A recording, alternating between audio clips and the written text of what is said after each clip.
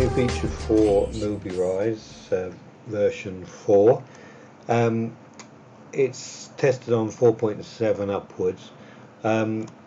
It's a new full page sidebar, and if we have a look at it, what it looks like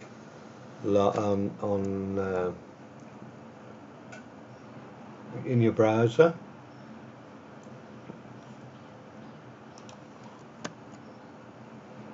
Okay, so we go to look at it as a menu.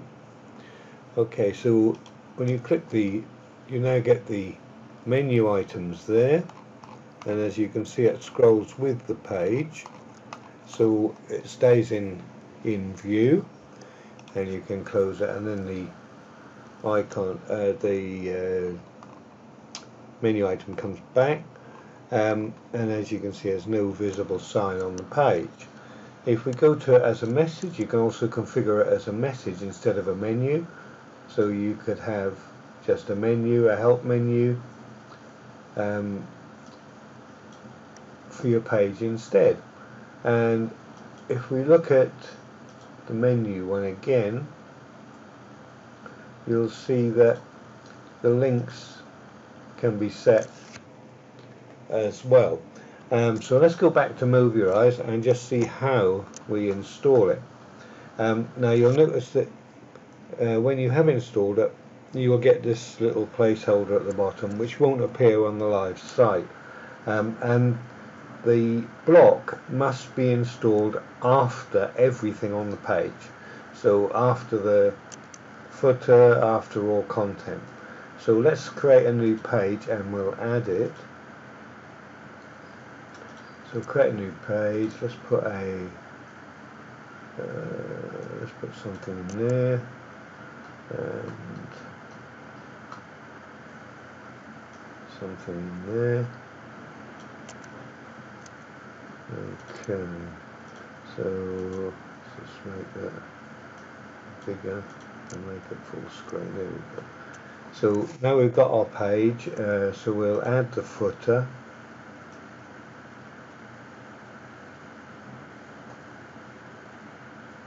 I've got the footer somewhere here. We'll do. We add the footer.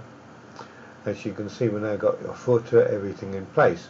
So now we will add the extension.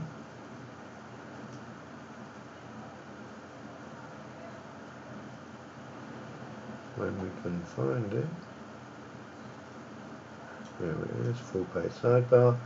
So we put that right at the very bottom of the page after the footer, and as you can see, as I say, you get some text there, but that won't display when you view online. Now there is one minor bug, and that is if you edit the cog while the bar is open, the menu item will disappear. But simple fix, just switch to another page and then switch back. So let's go to the cog, and as you see in the cog, we can change the background color of the panel. We can change the color of the little X in the top corner,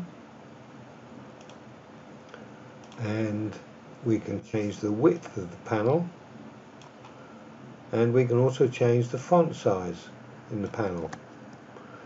Okay, so now if we look at the panel, it should have reflected our changes. There we go, the yellow and the cross. That's because we've got that down there. The cross has changed colour as well, and the width of the page. So let's go back and we'll just change it again. Oh, wrong button. Go down the bottom. Cog. So let's change it back to a very dark grey, and we'll change the X to a nice sparkly red, and the panel width we'll take back to 250, and the font size will take right down to 10. There we go. So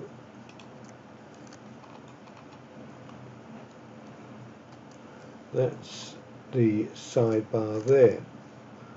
And then if we then go into the sidebar, you can see you can change the colors of the items here and add the hyperlinks to it as normal.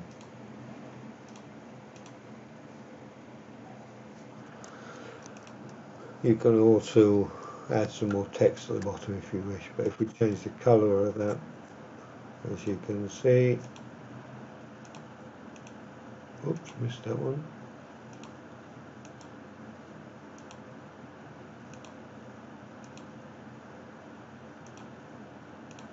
It's the usual Mobirise, you have to do it twice to get it to take.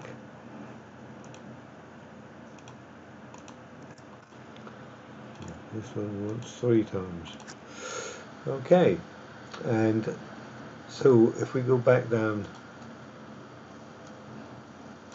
here, let's change the colour to white there. We change the font size to 26 or 27, and we'll try that, and you'll see we now get it at a much bigger size. So to do your help panel, what you would do is you would choose the panel background color of, say, white. The X color will close as black. We'll make the panel width a little bit wider this time, and the font size a little bit smaller. Okay, then go in here, and then we could put our text in here.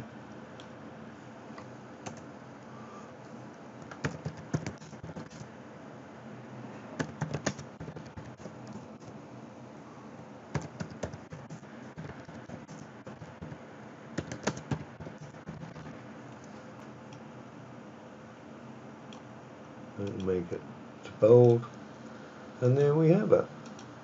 So now we have our help panel on the left. So that's how it works. As I say, there's a sample menu, and there's